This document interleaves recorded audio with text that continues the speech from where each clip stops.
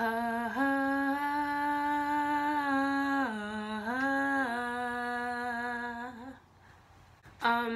just saw something on one of my social medias that has nothing to do with this video, but I don't know how to react to it or deal with it, so I'm making this video to try to ignore it, I guess. So about an hour and a half ago, I just finished season 2 of 13 Reasons Why. And let me just say, I'm not okay right now. I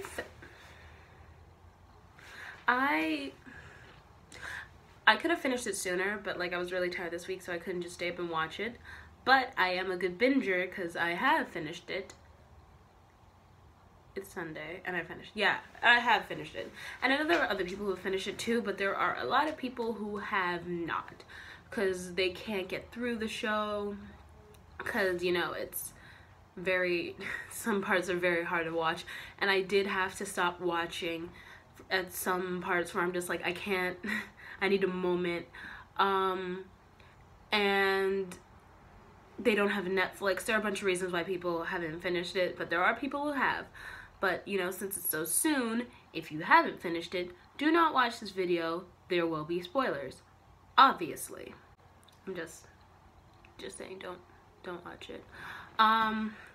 So I saw a post saying that's saying 13 reasons why it's a garbage show. I read the book before the show was even thought of. I read it in like 7th grade, I think, and I loved the book. I have it somewhere. I have a lot of books. And then when the show came out, I'm like, okay. And I watched it all through, and there are a lot of series, mostly movies, that ruin books.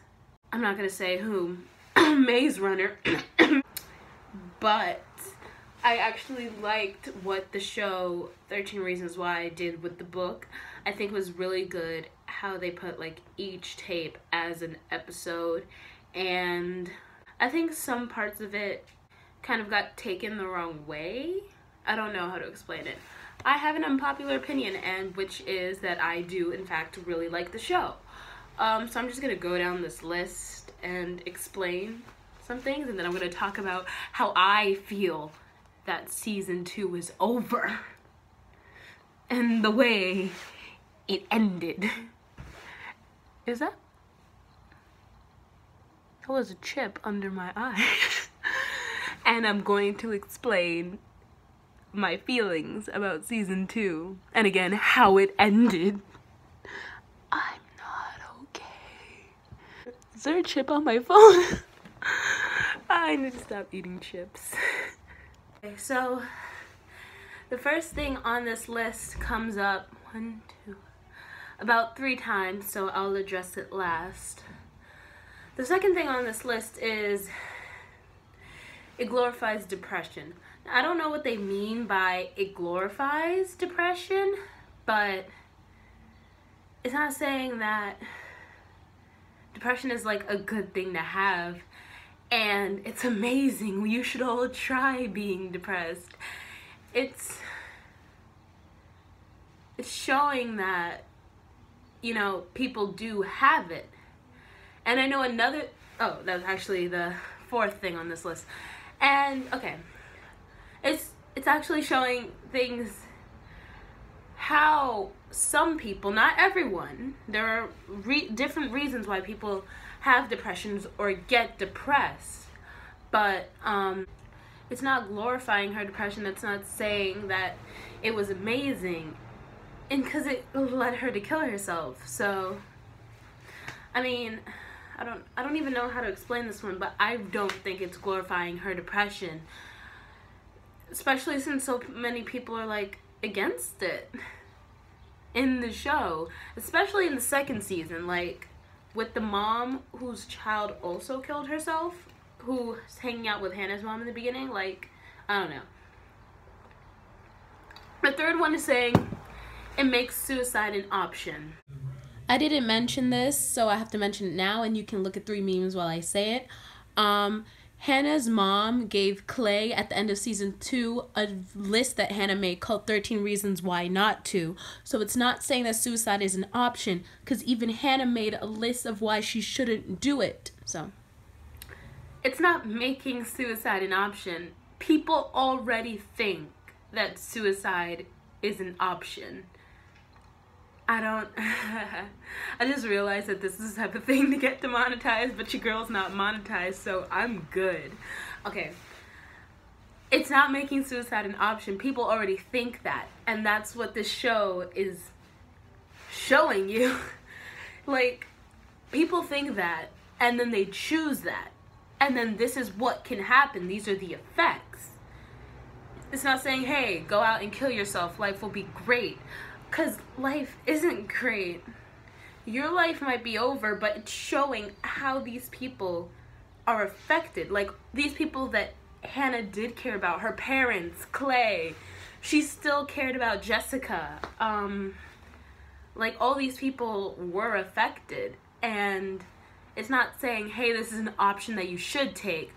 This is an option that people do take. And it's not good. The fourth one is Hannah Baker wasn't depressed. She was a victim with a princess complex who never once looked for help. She was depressed, and people say that her reasons why before she was raped weren't valid. She felt alone. You guys are dismissing her depression, just like some people in the school did, like some people in the courtroom did in season 2. This is why sometimes people don't go for help, because people just like to dismiss it. People don't like to hear that their problems aren't important, because their problems are their own, and to them, they are a problem. Like first world problems, sometimes, I guess, I know first world problems are first world problems, but sometimes, since they are our problems, they can go out of hand and get really frustrating. Or like what Hannah went through, she felt alone and she felt lonely, like she said. And in the second season, we found out that her family had a history of depression, anxiety, whatever. So yes, I feel like she was depressed. Thank you, whoever made this list. She was a victim. Thank you. It's not, I don't even know if it's sarcastically saying that, but she was a freaking victim, especially at the end when she was raped by Bryce. I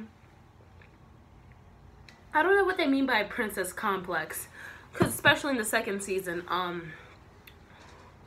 we found out that there were more things that we didn't hear on the tapes, and she did look for help. She talked to, what's his name with the poems, Ryan. She talked to Tony. She talked to Clay. She talked to Clay after they got high. She talked to Tony multiple times. She talked to Ryan, especially with her poems. She tried to talk to her teacher with that anonymous note, but then the teacher kind of dismissed it.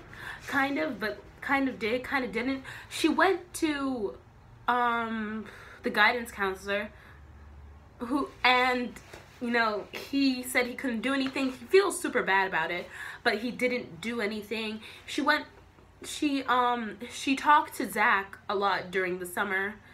Like, she was looking for help. She was saying, hey, this is how I feel. But her mom too. I'm not saying her mom was bad mom, but like, she brought up some of these things to her mom, and her mom kind of dismissed it a little bit. So, what's after that? It glorifies suicide. Again, I don't know what they mean by glorify. They're not saying that's a good option. They're saying that's something that people do. And people do commit suicide. And it's not saying suicide is a great thing to do. It's just a thing that people do, and these are the effects of it outside of yourself. I'm not saying that people who kill themselves are selfish, but like, it does affect other people, and that's what it's showing, how it affected everyone else at Liberty High after she killed herself. It shows a suicide on screen. Okay, yeah, maybe they shouldn't have. I'd have nothing to say about that. They probably shouldn't have showed the suicide on screen. Fine, I'll give you that one. It romanticizes revenge and makes people think that guilting your enemies is the best revenge. That is not. That is not what she was doing. This even came up in court in the second season. The prosecution, no, she was defense, because she was defending the school. So the defense in the court case, she acted like prosecution, so I'm calling her prosecution, but like the defense for the school said to Tony, was she doing this for revenge? And Tony said no, she wasn't. She was trying to show them how she felt, because when she did that while she was alive, no one was really listening. So now she's showing them after.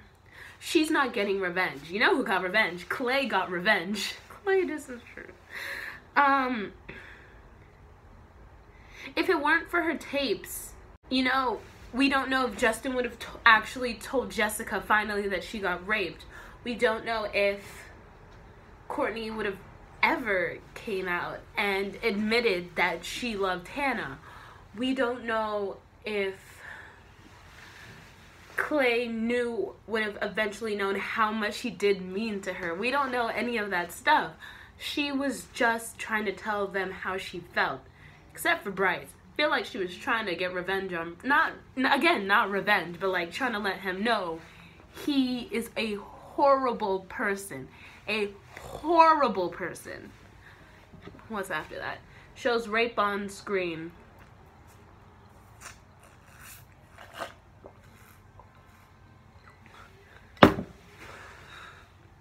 Same with the showing suicide on screen. I'll give you that. That wasn't good. It misrepresents people's mental illnesses.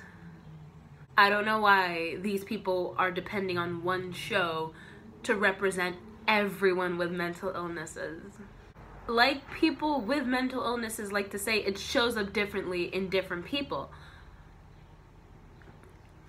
People with depression have it for different reasons. They express it differently. Their signs are different. People with anxiety, it's the same. People with ADHD, it's the same.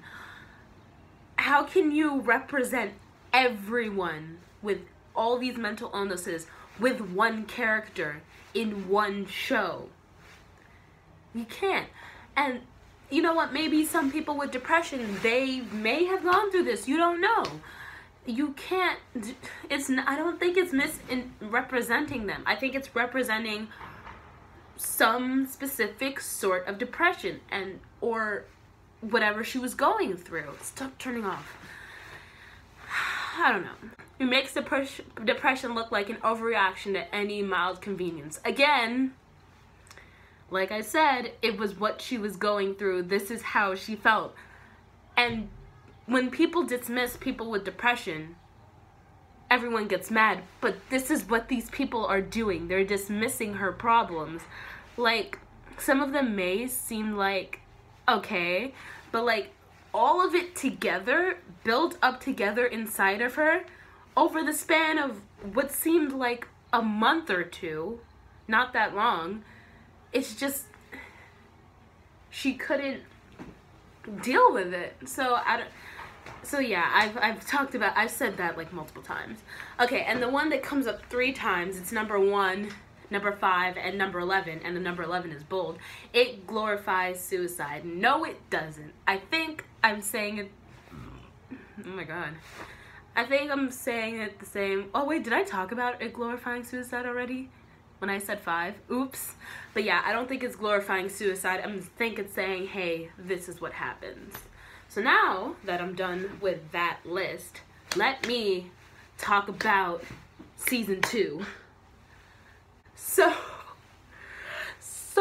as soon as we got into the show, Sky and Claire together, fine, whatever. I did like him with Hannah. I mean, Sky is going through some things as well, and it finally builds up, and she's pushed over the edge because she finds out Clay is still in love with Hannah. That's another thing. people are mad because it's showing that if Clay loved her more, she would have survived. It's not saying that. It's saying that when people kill themselves, people who are left behind believe that they could have done something to save her. People actually think that. If someone close to you kills yourself, you wonder, if I had loved them more, would they still be alive? This is what they're showing. They're showing what people think after someone kills themselves. Like, they're showing what people go through to lead up. Some people, not everyone. People kill themselves, and then what can happen after. They talk about a lot of topics in this show, because they're ending with an almost school shooting in season 2, and then they literally just end the season. That's why I'm mad. I need to put a lot of spoiler warnings in this, because I really just blew that up. They talk about the rape culture. The rape culture is so accurate. Okay, so Hannah's mom, she was like, I don't know any woman who hasn't been sexually harassed or like anything like that. Like, yes. Yes. Me and all my friends, literally, we always post about this the creepy guys on the train or in Manhattan, just like talking to us, trying to touch us, like looking at us. It's so weird and wrong and like literally, I went somewhere with my mom, and then we got off the escalator, and she's like, I was about to punch some guy. I was like, what?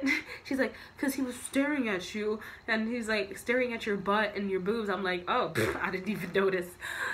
And then there was this other time I was on a train, and the lady was like, here, you want to take my seat? I'm getting off. I was like, what? She's like, nothing. It's just that guy is looking at you weird. And I thought, you just want to sit over here away from him. I was like, oh no, it's my stop too, but thank you.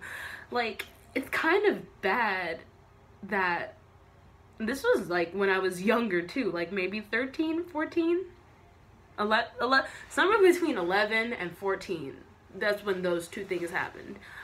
It's like, how young do these things start for girls? Like, it's wrong.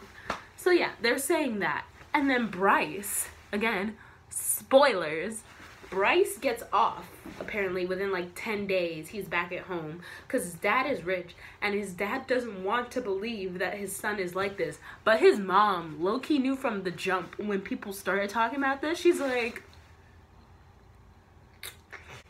that's not the boy I raised, but because she doesn't want to dismiss it. People want to dismiss Jessica's claims and say, oh, she was just embarrassed that she cheated on Justin. That's not what happened. And then he committed perjury too. Why did he not go to jail for committing perjury? He specifically lied on the stand. Then when he got home, he started thinking about it. He started thinking about how he raped Jessica and Hannah, and then he got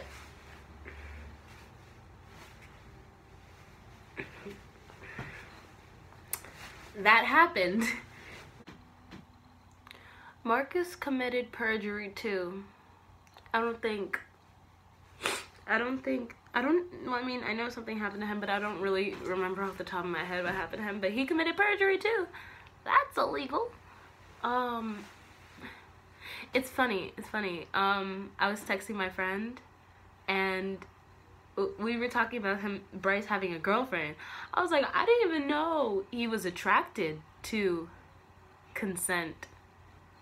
I didn't think that was true, and apparently it's not. So, yeah, he's not attracted to girls who consent.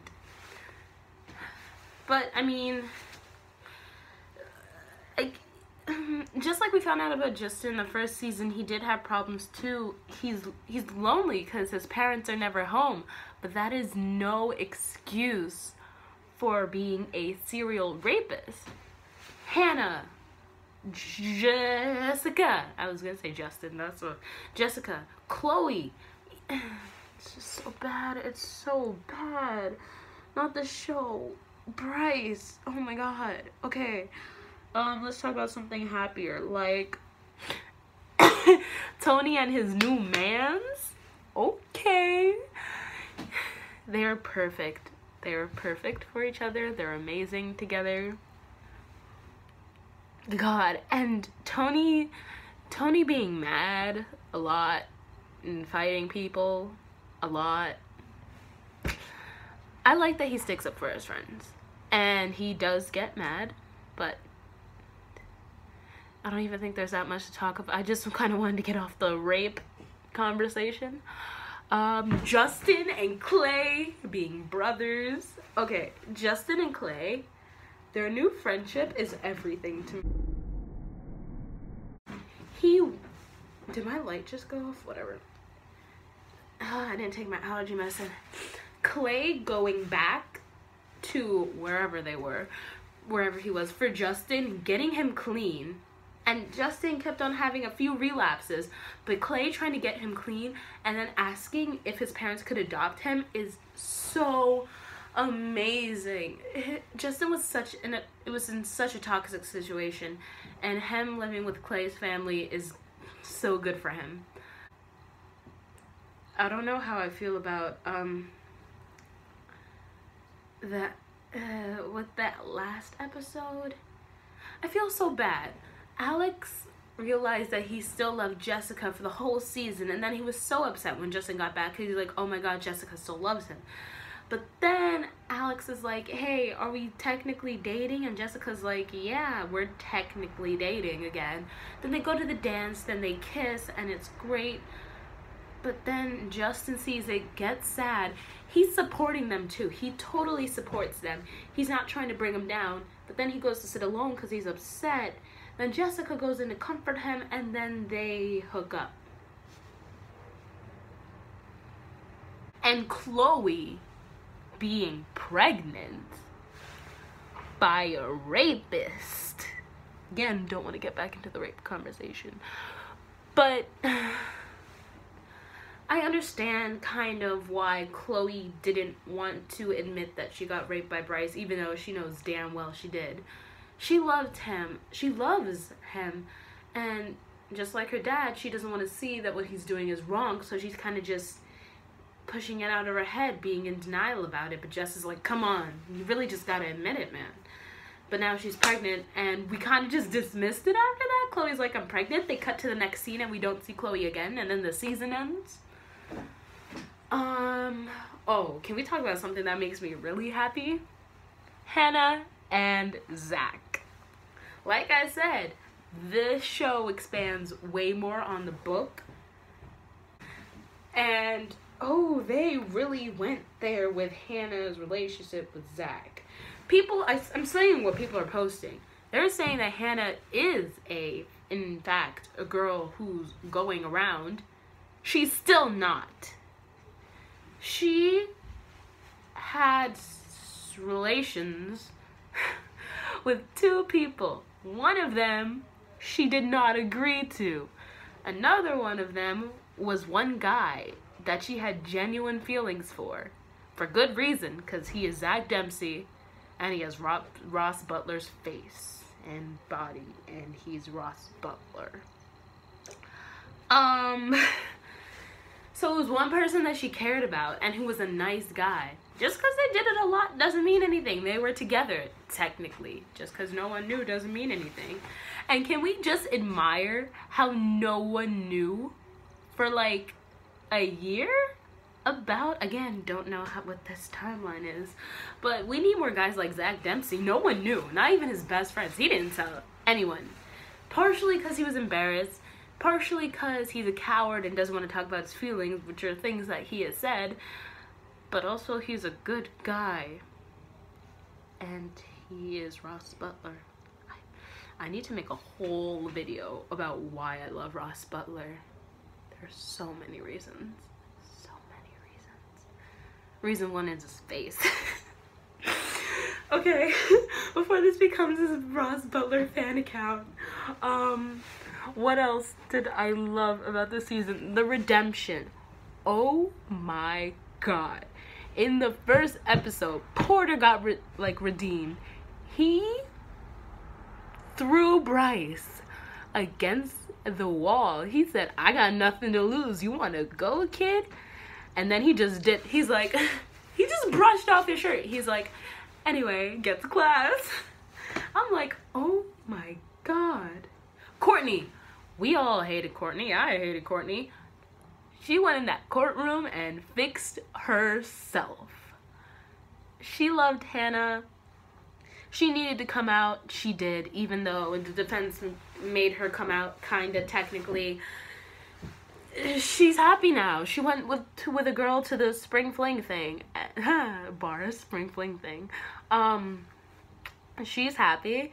And she loved Hannah. So many people, like, were in love with Hannah. Justin loved Hannah at one point. Jess loved Hannah. Alex loved Hannah. They both loved her as a friend. Clay was in love with Hannah. Tyler was in love with Hannah. Zach was in love with Hannah. Bryce, in his own twisted way, was in love with Hannah. What else do I love about this season? Oh, no, let me talk about something else that I hate. Like, it's good. I love the way the show showed this. But I hate that it happened. The show is extremely good. But I hate how everyone treated Tyler. Like, I get it. He was very pervy, taking pictures of everyone. But why does everyone treat him like he's less than them? Bryce was a rapist. People were still sticking kind of up for him, just throwing Tyler down. Courtney was defending a rapist. In the first season, people were still throwing Tyler down. People just kind of treated Tyler worse than everyone else on the tapes, and everyone else did something too. And I'm so glad he got a friend, and that girl, his friend and the sister, he had them, but then he kind of broke those ties. Because Tyler, oh my God, Tyler said, I'm not self-harming, I'm harming everyone else.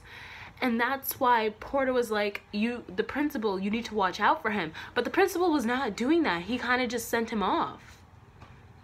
God, I hate that principal. And then Tyler goes to, spoilers, shoot up the school. And Clay is like, hey, I know you're a good guy. You can't do this. You cannot. And it takes a long time, but Tyler stops. And I don't know what happens next because they decide to end the season like that. But Tony was there because, God, Tony is such a good friend. How did he even get to his car that fast?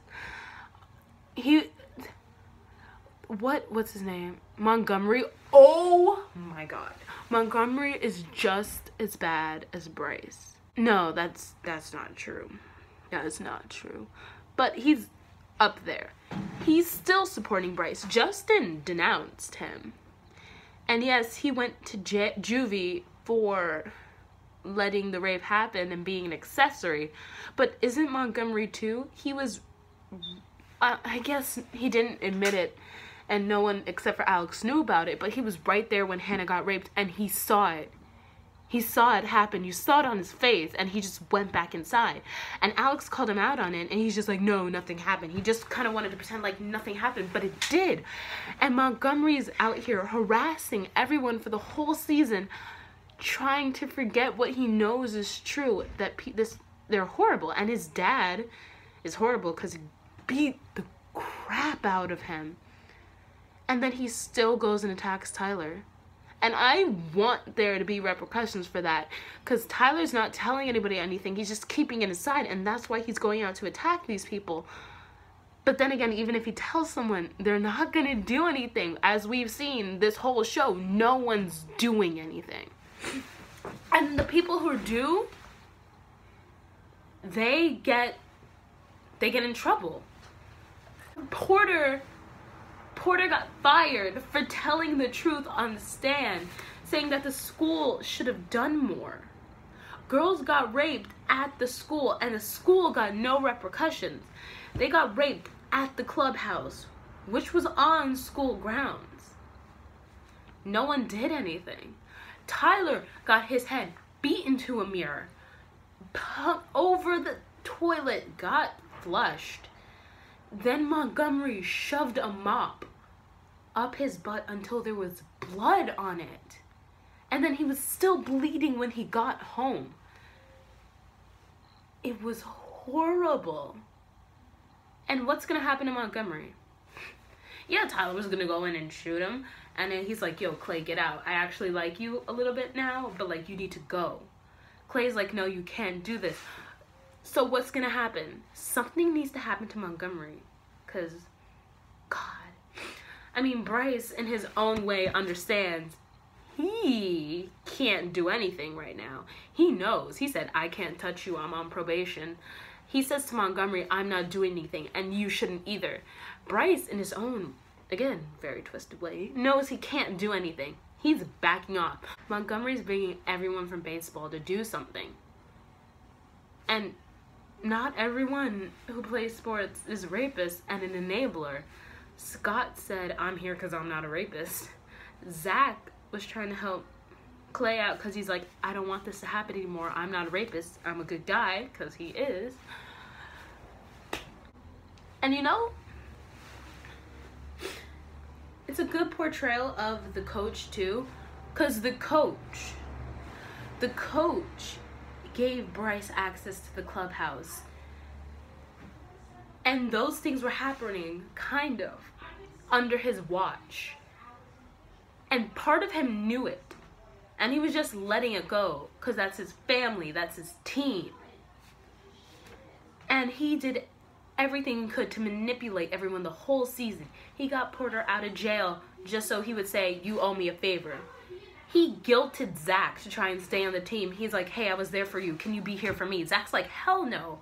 Porter said, screw you. That coach is horrible. I didn't even have a plan of what to say. I think I've said a lot, but I have so much to say about this season. I think that's all I can say right now. I'll watch this over when I post it and see if I have to say anything else. Overall, I love this show, I love this season, and I love where they're gonna go with it.